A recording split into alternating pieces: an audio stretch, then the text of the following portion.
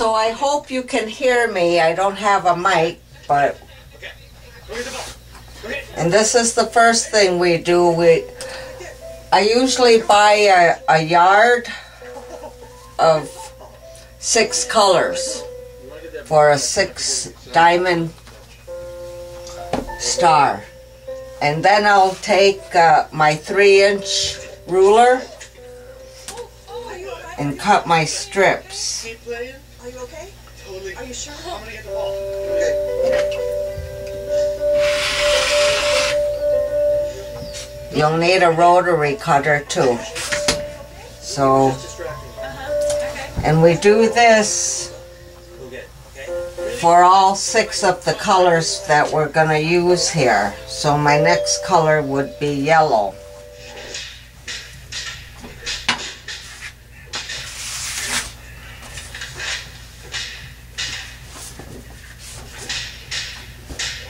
And usually, normally I kind of just press this out with the iron, but...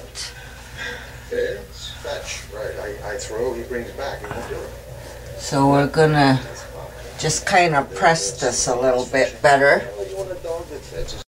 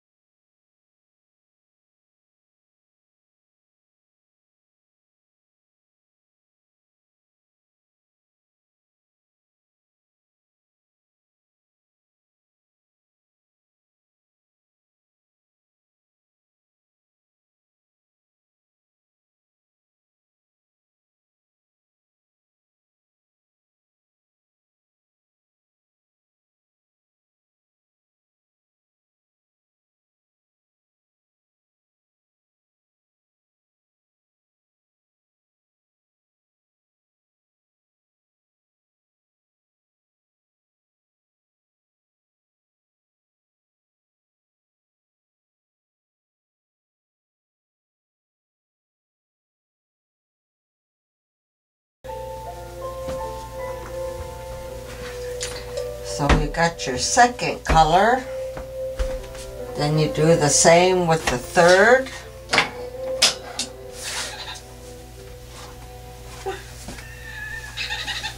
Press it out.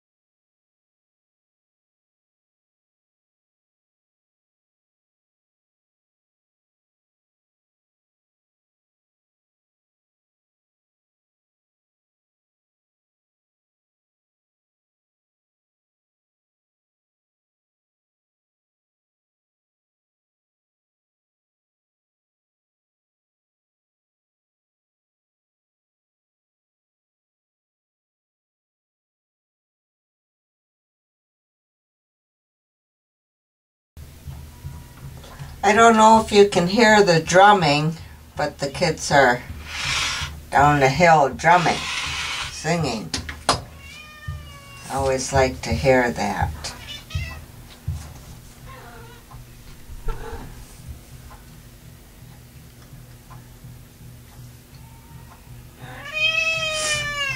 And of course, Toby.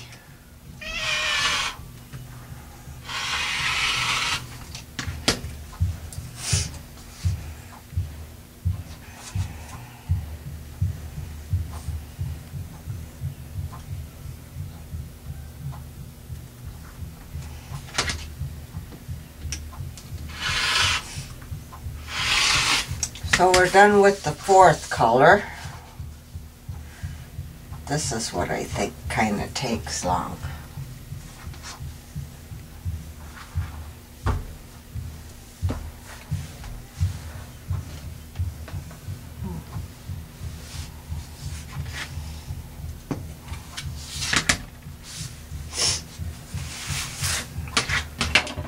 Now on to the fifth color.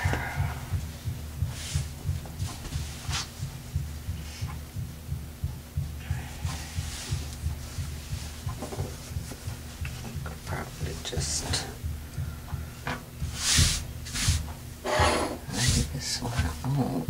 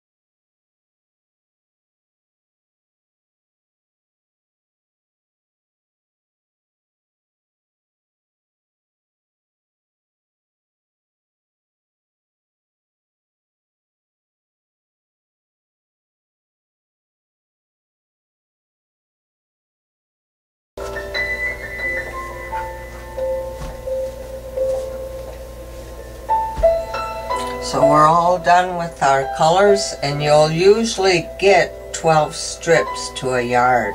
2, 4, 6, 8, 10, 12. On my black I got 1.5 yards.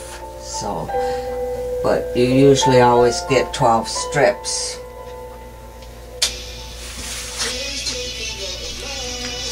Okay, now that we have our colors laid out, I have numbers here for mine. And then you line them up in the order that you want, and I'm going to be following this pattern. My colors are really similar, so this will be, and you can kind of draw out your pattern too if you want. Just make a diamond, but so this is how I do it. See, that's the reason why I cut that off. Let's see down here.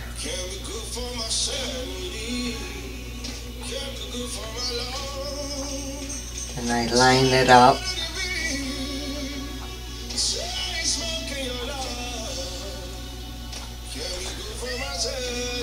Take the next one.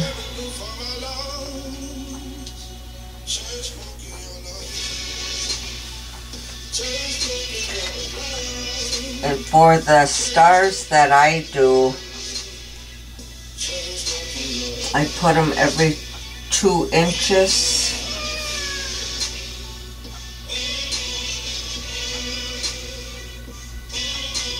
And everybody does it different.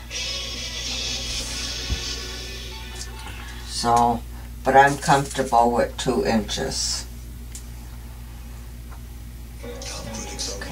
About Leave No Trace. It's a deeply affecting story, a universal, unforgettable experience. From the director of Winter's Bone comes a powerful film from start to finish. Leave No Trace. Rated PG. Starts June 29th in select theaters.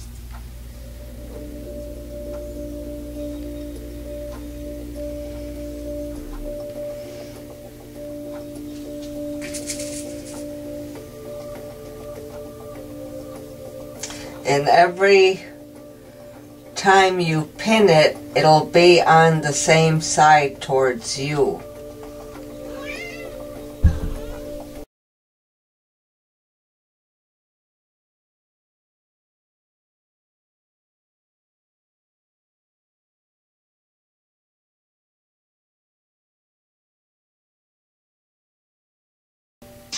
And you'll see here there's a little bit of a bend to it. Once you iron that out, it'll go away.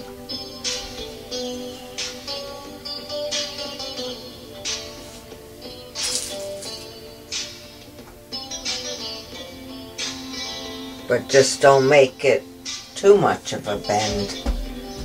Then you won't be able to fix that.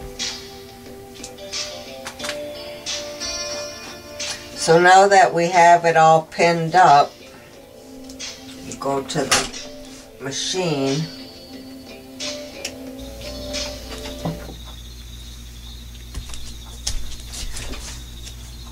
Now when I'm sewing, I use about a 1/4 inch, and I line my material up with this part here, and that's usually about a 1/4 inch, I believe. So then we just sew it.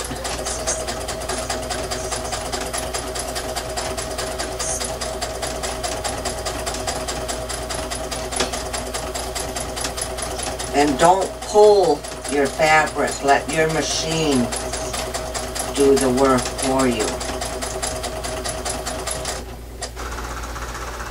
We've learned being Colombian actors. Okay, now since we've gotten this side sewn up, we take out our pins. The core group stands by as all of the candles are extinguished. We wait here 15 minutes in the dark to be certain that nothing is burning. Fold it over. You want your flap the opposite of you. To the dark, and everybody's assigned a section of the room. On this one particular Christmas ball, we stood fire wash. And I just kind of finger press it There was no access in to the place. property overnight. I came in with the cleanup crew the next morning, and the chandelier on the stage was burning. If it had been going through the night, the candles would have melted and extinguished themselves. I have no explanation for it. No one was in here. No one could have gotten in here. Okay. The lights were out. The candles were extinguished. It was burning when we got here. Then we line it up again. has over 200-year history. The town has an incredible history. So every 2 inches you're going to add on a strip. Whenever we meet these presences, because they don't really seem to be out to get us. They just want to be remembered every once in a while. And if you have your strips in the order of the color you want, I just pick it from there.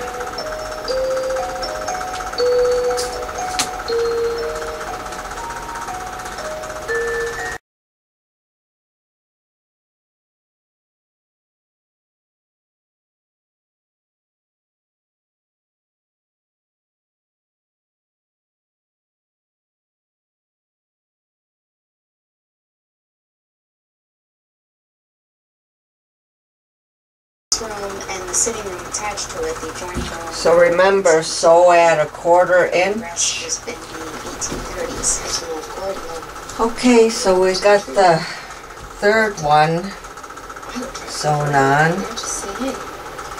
And we just pretty much follow the same what we've been doing.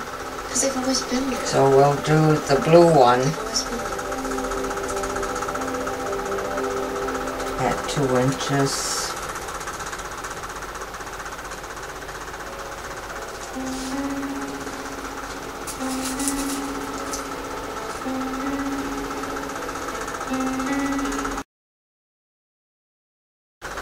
When people ask us if it is haunted, we say, well, it's not. Okay, so now we've got the 4th color.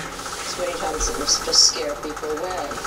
But room 6 has an extraordinary history and amount of happenings there that you can't really explain why things have happened there.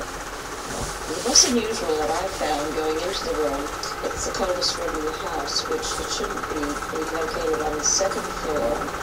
It's southern exposure. Okay, so, If anything, it would be on the 3rd and if you floor. look, But in this case, it's a sunny room with 3 windows. you roughly have your 1, 2, 1, 2, 1, 2, and then your other one will be 1, 2. So, we go put on the gray one. You have just very unusual feelings. Just really feel as though someone's going to jump out behind those stone walls. Because during the Revolutionary War, they stored the bodies under our present kitchen. And some were cremated, and it's thought that one of the soldiers who wasn't dead was cremated. Therefore, there have been sightings of this revolutionary soldier stalking And just our pin it highways. all down and sew One it. thing that's very peculiar, at the head of the stairs is a portrait of Carl's grandparents. And different people have taken photographs of that portrait. When you take photographs of it, different images have appeared. And remember, when you sew it, you want that 1/4 inch there. The gentleman in the We're gonna portrait. sew it at a 1/4 inch. One time I had one guest stay in room 6, and they wanted to see if they could stay there with their daughter, because she'd gone on the ghost tours and she was 14. Okay, now we have 5 colors on.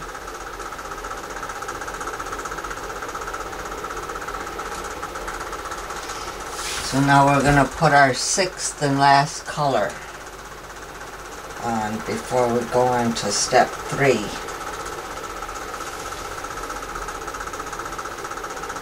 And again at 2 inches.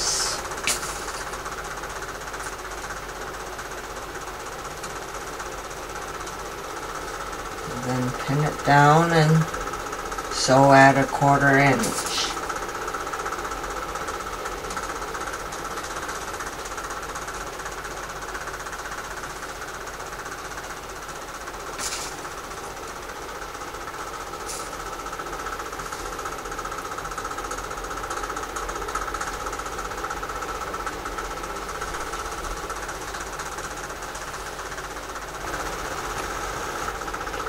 Okay, so the next step would be is you take your ruler and your rotary cutter, and on this cutting board, there's angles. There's a 30-degree angle, a 45-degree angle, and a 60-degree angle. So you want to line your fabric up.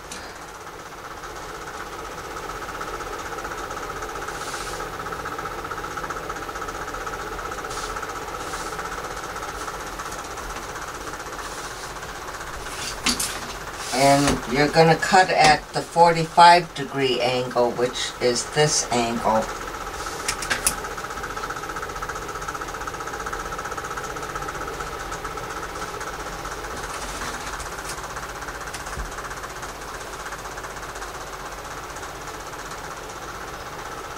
See, my ruler is a little bit short, but I kind of eyeball it that way.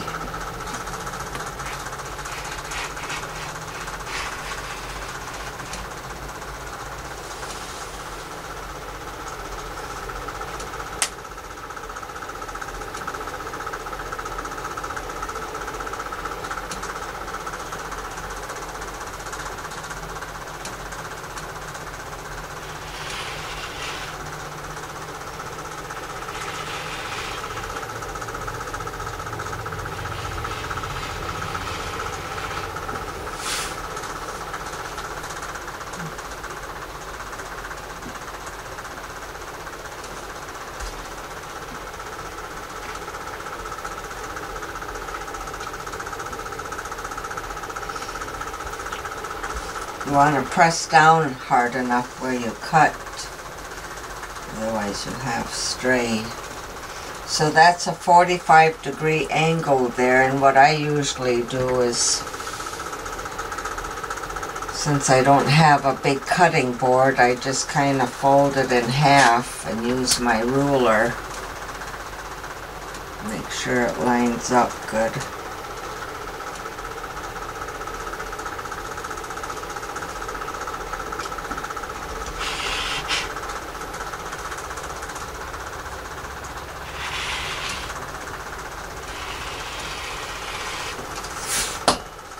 And you have your first row of diamonds.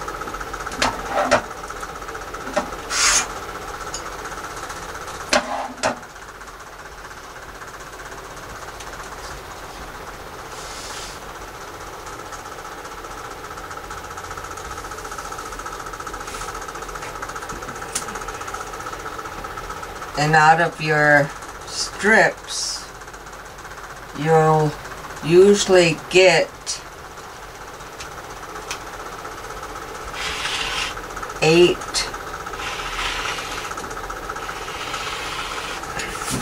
or 9 of these strips.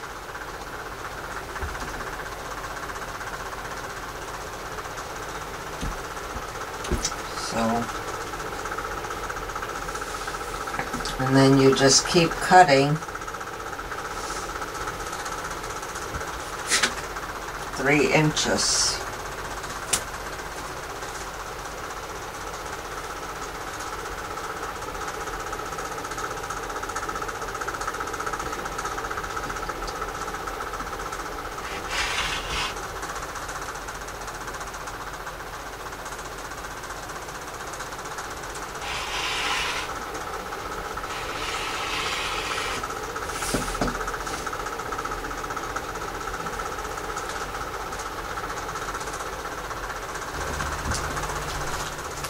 Okay, so now we've got all of our strips cut, and if you see, we have 1, 2, 3, 4, 5, 6, 7, 8, 9. You have to have 8 of these. So if you get an extra one, that's fine too, but you must always have 8 strips. And then we just set those aside and we start on our next one.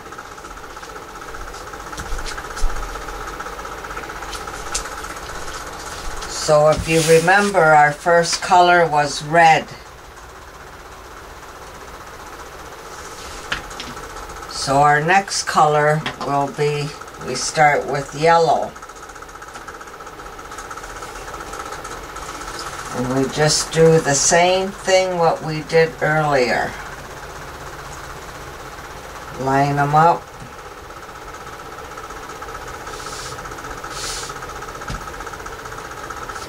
So we just follow the sequence of our numbers. 1, 2, 3, 4, 5, 6. So this is number 2, number 3.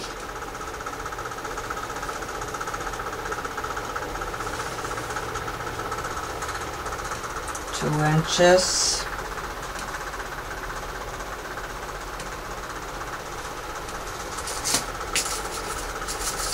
and pin.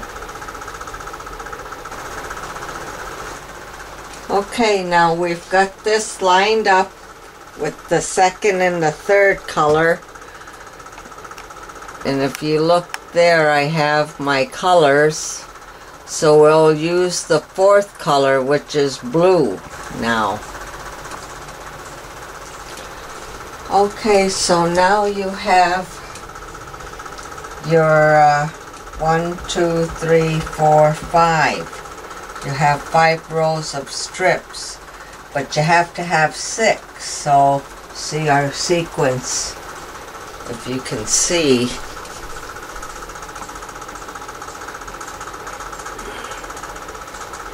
Our sequence is 1, 2, 3, 4, 5, 6. So this would be the 6th color, but we didn't use this. We started off from 2.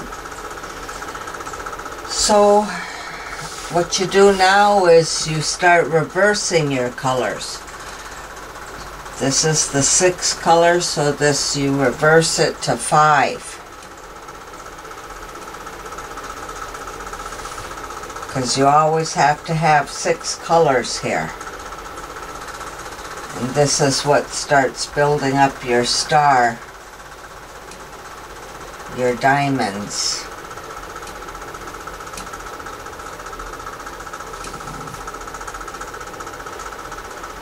And we just go ahead and pin these ones and sew them at 1/4 inch. Okay, so now that we have our strips all sewn together, see, it would be 2, 3, 4, 5, 6, reverse 5, and that makes your 6. So then remember, we cut at a 45-degree angle.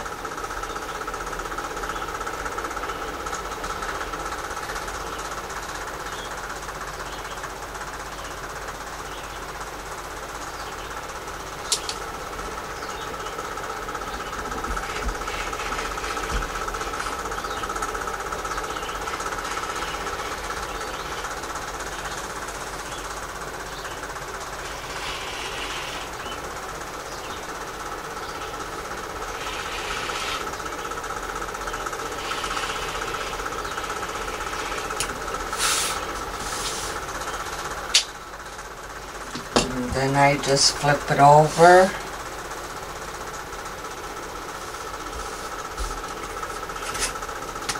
Cut 3 inches across.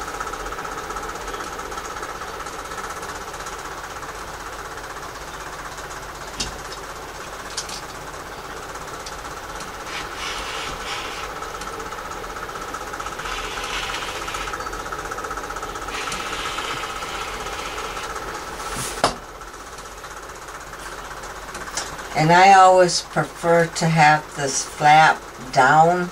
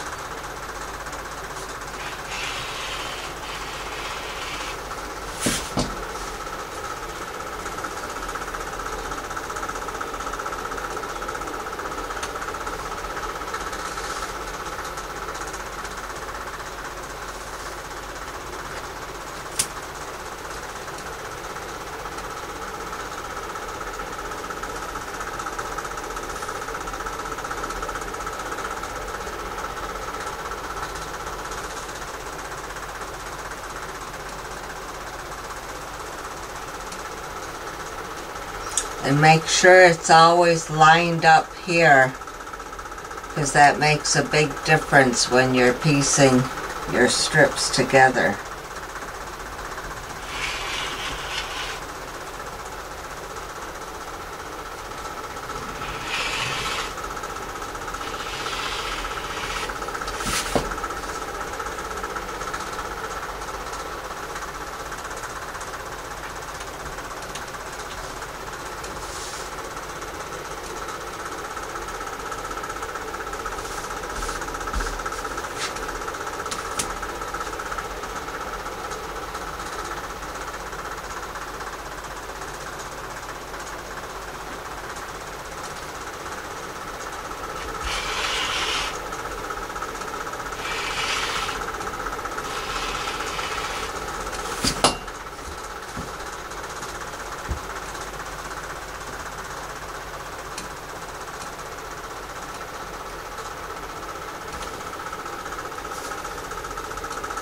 Okay, well, I'll go ahead and finish cutting these, but I can show you how it's going to start turning out.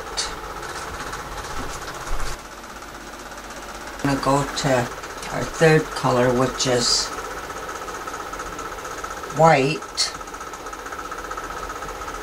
And then we just continue on doing the same thing that we have been doing.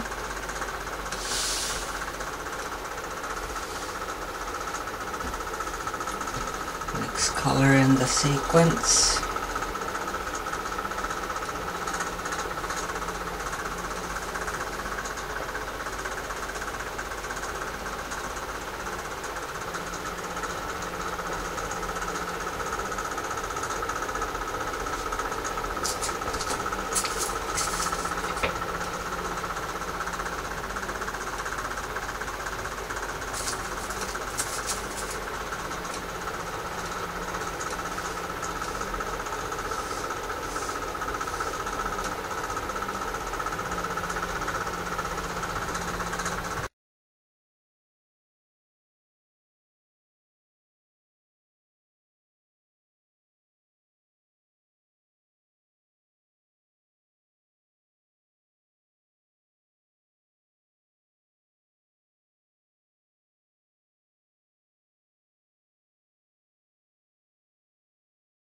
Then we sew it 1/4 inch. So now that we've got that sewn together, we just add on the next color in our sequence.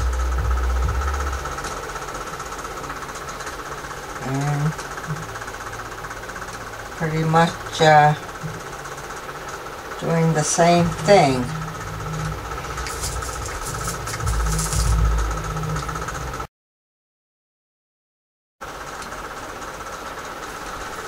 Okay, so now that I've gotten to the last color in my sequence here, which is black, that's number 6 in my row here. So we start reversing our colors again. So it'll be gray, blue, white, and so on. And then you'll have your diamond done. It takes 6 rows of each strips. So 1, 2, we're working on 3, and then that makes the diamond here.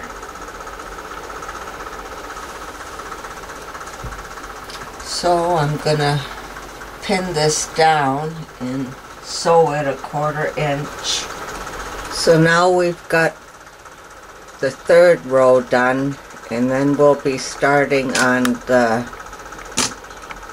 4th row, which will be the sequence of color, will be the 4th color, which is blue. So you've got your 4th color laid out, and then you want to put your 5th color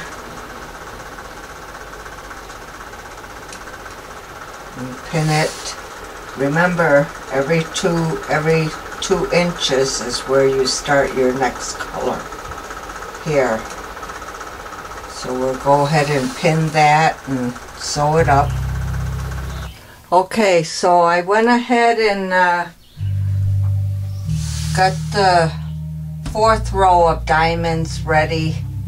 So we have to cut them. And remember, we're cutting on the 45-degree angle. So that would be this line as it comes out. And I don't have a long enough ruler, so I just kind of improvise and eyeball the other end.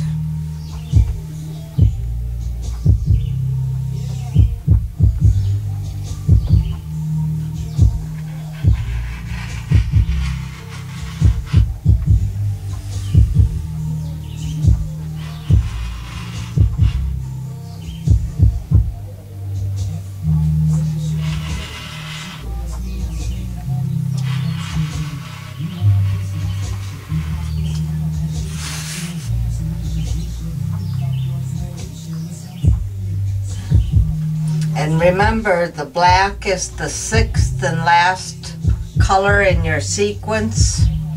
So then you start reversing your colors.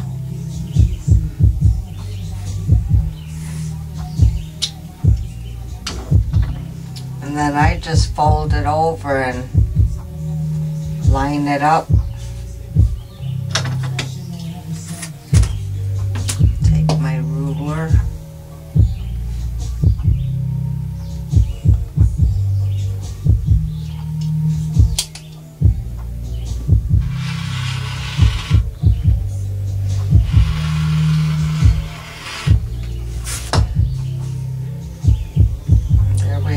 Go have our next row of diamonds.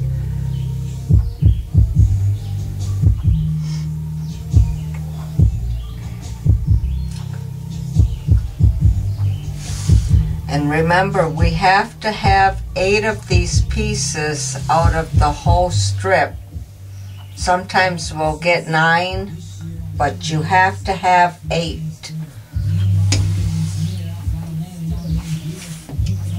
So we'll go ahead and cut these up and get the next row of diamonds started. So we're on our 4th row of diamonds. We'll need 2 more like this in order to start step 2. Okay, so I went ahead and did our last 2 rows, which were these 2, and now we have our full diamond. So the next part will be part 2, where we start putting our rows together. And remember, you have to have 6 rows. 1, 2, 3, 4, 5, 6.